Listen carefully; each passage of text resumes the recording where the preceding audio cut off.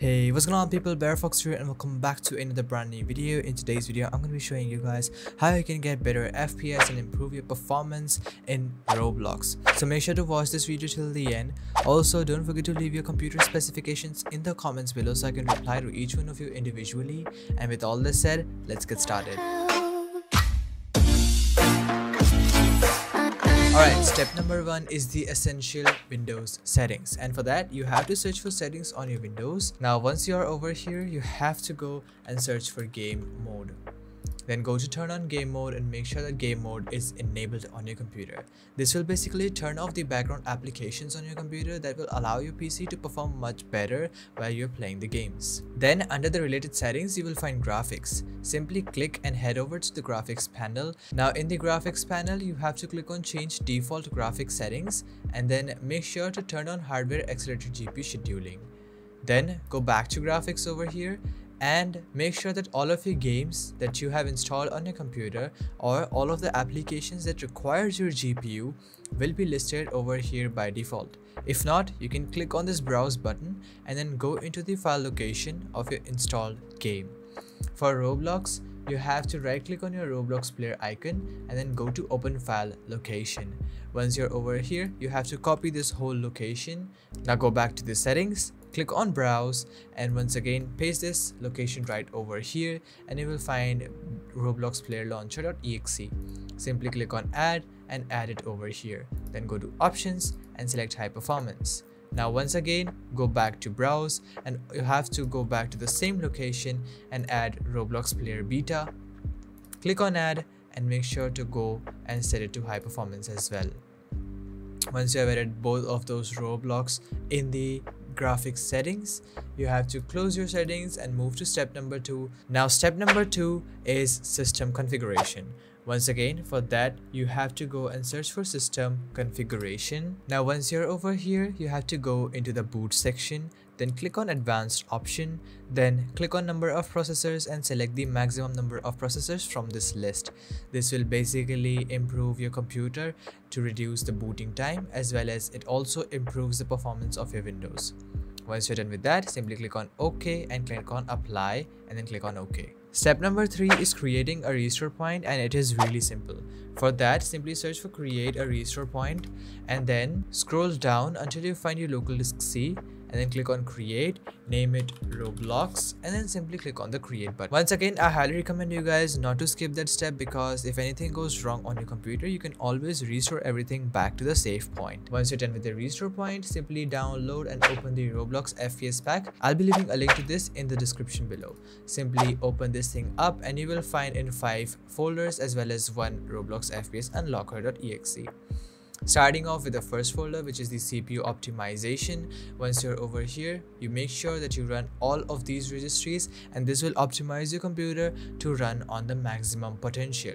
If you are wondering what these files are going to change, simply right click, show more options, and then click on edit. Over here you will see what are the settings that it is exactly going to be changing on your computer. You can run them manually, but I highly recommend you guys to run all of them for maximum performance. Then in the second folder, you will find RAM optimization, and I have left a preset to almost all kinds of memory configuration over here. To know more about your memory configuration, simply search for system information on your search bar, and then you have to look for the installed physical memory on your computer. For me, it is 16 GB, so I have to run the 16 GB RAM registry. It can be different for you, so here are all of the registry presets. You can run any of them, and once again, if you do not like them, you can always reset back to default. The third folder is the MSI Utility V3, and you have to simply right click and run this as administrator. Once this opens up, you are looking for your graphics card over here, and then from undefined set this to high and then click on apply. This will basically utilize your GPU for the maximum resources possible. Back to the fourth folder, which is the helpers. Over here you will find 2 files. First one is clean temporary files.bat and second one is Unpark CPU. I'm going to get into both of them. First one, by the name suggests, it will clean all of the unwanted temporary files on your computer that will allow your PC to perform much smoother. And to run that, you have to simply right click and run this as administrator. Once it opens up, it will simply ask you to delete all of the temporary files. You can press any key and it will delete all of the unwanted files in your computer. Once it is successfully deleted, you can press enter and you will be out of that. Now secondly, you have Unpark CPU. Simply double click and open this thing up. Once it opens up, it should look like this. Over here you will have your system power plan, and you will find a list of all of the installed power plans on your system over here. You can select high performance or ultimate performance if you have them, but if you're on laptop, you can go with balanced. This will protect your laptop's battery life as well as fans. But if you are on a computer, go with ultimate performance or high performance. Then over here, core parking index, I highly recommend you guys to set this all the way to 100. This is because in Windows, by default on your processor, when the cores are not in uses, your computer puts them on sleep mode to save power.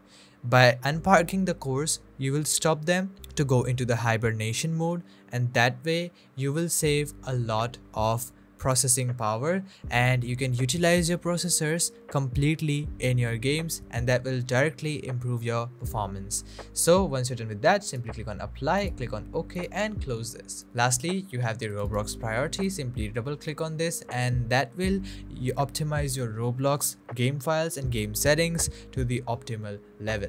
Once you're done with that, you have the Roblox FPS Unlocker, and now for this I want you to copy this and paste it on your desktop or anywhere you feel comfortable with. Simply double click and run this and it will minimize your system tray. Now over here you will get the settings section, but what you're looking for over here is the Roblox FPS Unlocker down in the system tray. You have to simply right click and then go into FPS cap and set it to the maximum number, that is 360. Once again, if you don't find it over here, you can find it in that little up icon over here, that is the hidden icon, and you will find the Roblox FPS Unlocker right between these things. Now once you have set that, you can drop into Roblox player and follow the best in-game settings. Okay, once again, go into any game that you want to play. I personally like playing this one. And yep, once you're over here, you have to press your escape key, go into the settings section and then scroll all the way down. Now over here you're looking for full screen. You have to turn this thing to on. In graphics mode, set it to manual, and graphics quality you can set it to halfway, or you can set it all the way to low if you have a very poor computer. But I personally prefer putting it to halfway, and that way you will get the maximum performance out there. You can also turn on the performance stats to see how fast your computer is performing.